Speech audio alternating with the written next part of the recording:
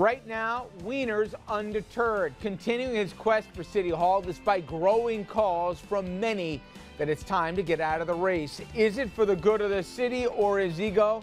Tonight, we'll let you weigh in. And next, fast food workers across the country, they went on strike today calling for a fair wage. Are you willing to pay more for your McMuffin in order to ensure that your service comes with a real smile? And later, what ought to happen to A-Rod? Word is the MLB is getting ready here with enough evidence out of this biogenesis lab scandal to look for a lifetime ban. Is that fair? We're going to get into that as well. A lot coming up this evening. Good evening, everyone, and welcome to RFL. I'm Richard French. It is a very busy evening, July 29th. We're getting into all that, plus news from the Pope over the past weekend in Brazil. But we begin tonight, where else but with a race for City Hall. Latest mayoral poll, which just came out a couple hours ago, it shows that Anthony Weiner has dropped into fourth place, but still showing up with a decent number. Compare that to just before the latest sexting scandal, where he was leading in the same poll conducted by Quinnipiac, and a majority of Democratic voters in New York City now say that Anthony Weiner ought to drop out of the race. But in the meantime, for his sake, Weiner says he's staying in the race, and he reiterated that in a fundraising email sent out to supporters earlier today. And on Sunday, he appeared at a Baptist church where the embattled mayoral candidate compared his personal life, get this, to a GPS device. Brothers and sisters, I've given it a lot of opportunities to say recalculating in my life. I have worn that machine out sometimes. Yeah, but today, Weiner's attempts at seeking forgiveness, they appear to be faltering. Over the weekend, his campaign manager quit, and his visit to hurricane-torn parts of Staten Island overshadowed by the sexting scandal. Okay, that wasn't it. Unfortunately, there was an exchange that Anthony Weiner had with a Staten Islander, a woman. Let's play the clip right here.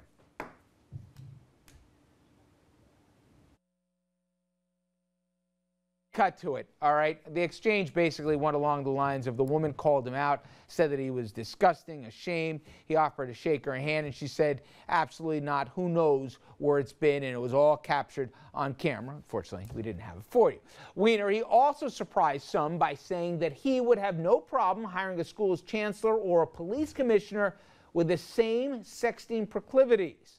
Meanwhile, pundits and politicians, they wasted no time piling on. He's not qualified, not psychologically qualified to be mayor of the city of New York. What's mysterious to me is not will he get out, it's why did he get in? And I haven't really commented on this because Huma is a friend of mine, his wife, and I deeply respect her. But at this point, it's absurd. He is not going to be the next mayor of New York. He is wasting time and space. Now, notably absent from her husband's side since their joint press conference last week is Weiner's wife, Huma Abedin. And there's a lot to get into, so let's bring in our panel now. Jeannie Zaino, professor of political science from Iona College. She wrote a piece speaking about Huma Abedin. We'll get to that in a little bit. O'Brien Murray, Republican strategist, and our senior political correspondent, Andrew Whitman. All right. Jeannie, you're a pro when it comes to these polls. What surprised you more? And if we could bring up the latest poll numbers that came out at 4 o'clock this afternoon, we'll talk over that in a second.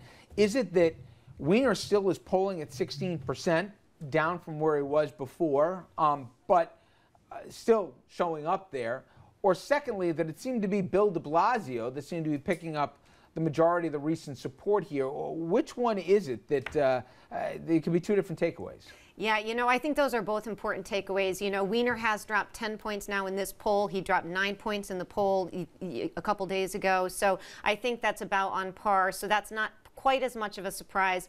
My feeling is his support will continue to drop as we go forward. So I think this may be the height that we see him reach, although, you know, I don't see him going much below 12% probably.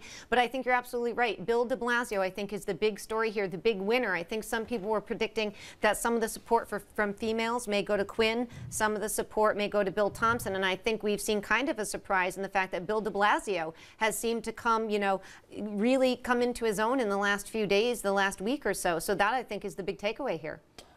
Yeah, I guess that's a question. Who fills the void? Who gets that support? De Blasio also picks up that Brooklyn support, too.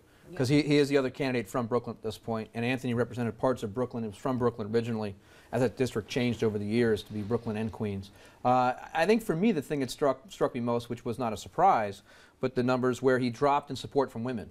Prior to this poll, he was actually ahead with women's support than Christine Quinn was, even after the first debacle of what he had for his errors. Post-resignation from Congress, after all that, he still was polling better than with women. The thing that's striking here is, number one, and we were talking about before we came on air, Andrew and I, about Thompson. I think Thompson's numbers are better than they actually are. You and I have talked about this before, and on the show you've talked about it quite a bit. The black and Hispanic community are better than what his numbers appear to be on that. But also, I think because the cell phones, they can't call cell phones at that point.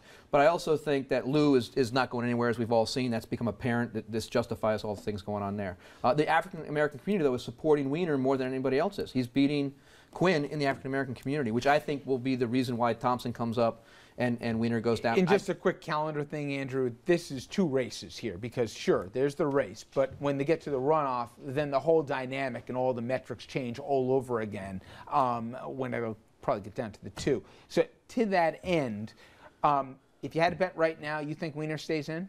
I suspect he's going to stay in until the very end. He has nowhere else to go, and there's Although really nothing. we played that clip from David Axelrod, who everybody knows.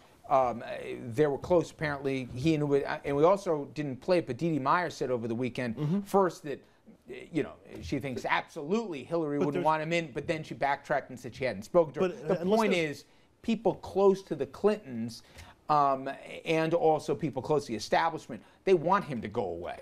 Well, but unless there's overwhelming pressure that's coming from the Clintons, I doubt very much that Huma would have a role in Hillary's 2016 campaign. So there's very little downside for them to stay in the race except to finish this thing through. If he gets out of the race, he's pretty much finished for his entire career. There's really, I think, maybe 3 things you can look at here. Number one, he hasn't bought one ad yet. If I was advising him right now, I'd have an ad going up there, sort of an apology, but also about what he is and what he's going to be. Let him deliver the message to the voters instead of the media message right now.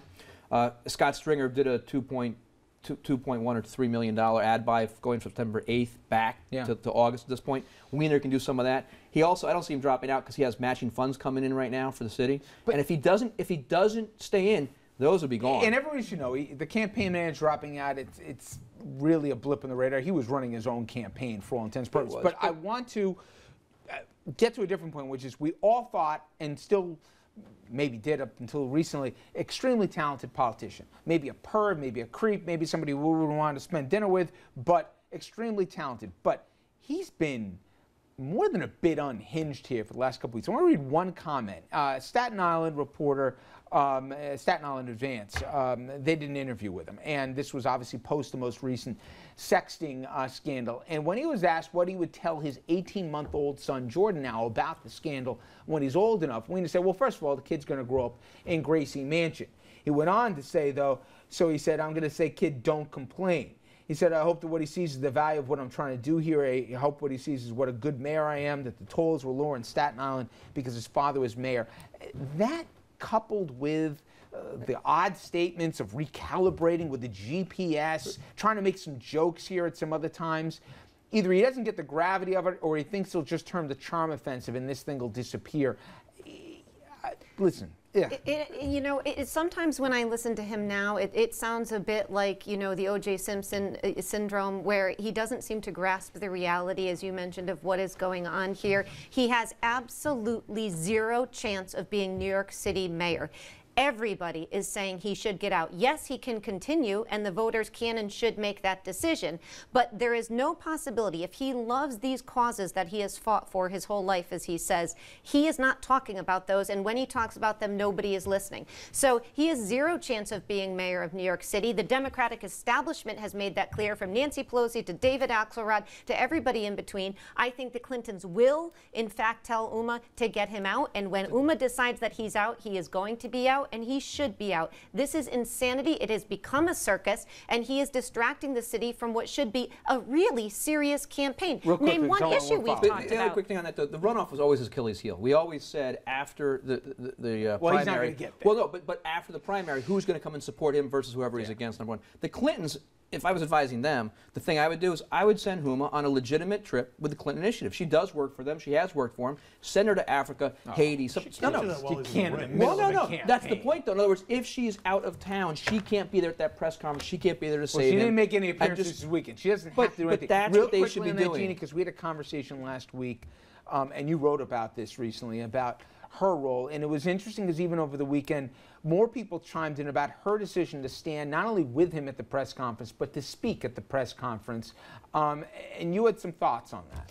Yeah, you know, I really do think that, you know, we've talked a lot about Uma and her decision. Whatever reason she did, I do think it is an act that could potentially be empowering for her personally to make this decision. She has that choice. She made it. Now, I think if she decides to move her career forward politically, she's going to have some serious questions to contend with. And I should say that, number one, did you know when you did the People magazine piece and the New York Times piece what was going on? You know, we don't know if she knew. She says, she gives the indication now she did. That's really unclear. I'm not sure I buy that. But I do think this is an issue of empowerment. Look, we talk about the Clintons. Hillary Clinton, had she decided to leave Bill Clinton early on, would not be where she is now. And you could say the same thing about several political spouses. Although I just think the